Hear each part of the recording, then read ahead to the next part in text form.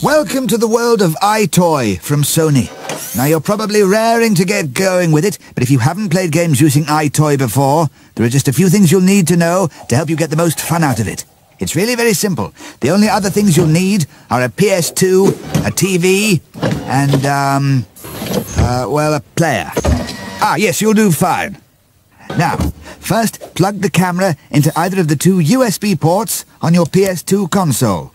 Then, place the camera in the middle of your TV, either below or immediately above it.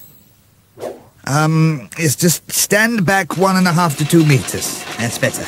You need to make sure your image is in the center of the screen.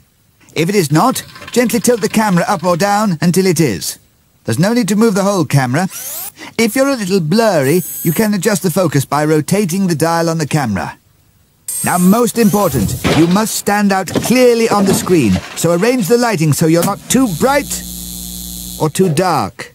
But don't worry, a red light on the camera will come on if you are too dark, so just make yourself a little brighter. And now, you're ready to play.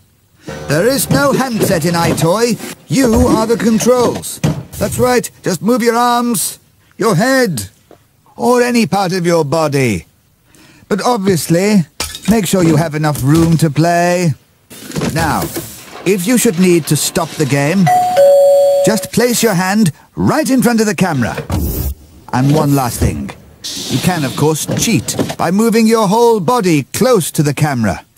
But where is the fun in that?